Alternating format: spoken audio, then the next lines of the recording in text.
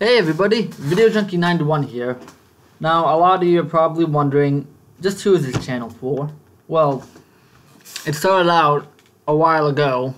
I wanted to subscribe to channels I like, I wanted to leave comments, and I wanted to leave a 1 to 5 star rating because I got this YouTube account back when the rating system was still 1 to 5 stars. But it's for me and my wife because we've decided to be an outlet for us to communicate with the world. But what I mean when I say is it's for me and my wife is that we get to decide who the audience is, and I think the audience should be everyone, and that's what I want to stress because everyone who subscribes to me is my audience, and this is something that can get lost when you look at, subscriber numbers in the thousands. Every single subscriber is a unique individual, and that wants to be the thesis statement of my channel. Everyone is unique. Now, what people do with their lives will influence other parts of their life, but it doesn't dictate it.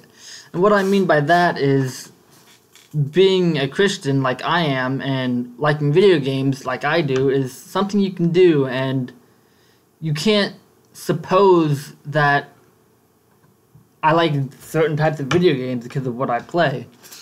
Now, the first video I uploaded is The Binding of Isaac Afterbirth Plus, and that's a game that handles religion, and that's something I'd like to talk about too, not just doing gameplay footage, but talking about what it means.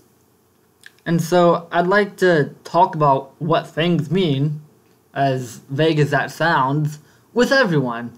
I want to talk to my Christian friends, the people on YouTube who want to know how The Binding of Isaac works. I want to talk about the Bible with my Christian friends, with the people who don't believe the Bible, with people who are unsure of what the Bible says, how to take the Bible, if Jesus was even real. But I just want to break down all assumptions, like the fact that girls don't like video games or something like that.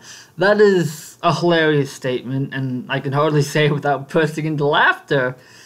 It's mind-boggling how things like that can get out, but yet here we do it, and we have all these ideas about how people should act. If you're a Christian, you should vote this way. I don't believe that. I believe you should decide for yourself how to vote. I believe you should decide for yourself how to be a Christian. Not to say that you can just do whatever you want, but that's a different topic. Right now, I just want to focus on this channel is a place where you won't be judged, you'll be accepted. I would like to encourage discussion, although you can take it with a grain of salt if it's in the form of comments below, so be careful with that. But whoever you are, I want you to watch my channel, and I think that's the best way I can put it. Bye.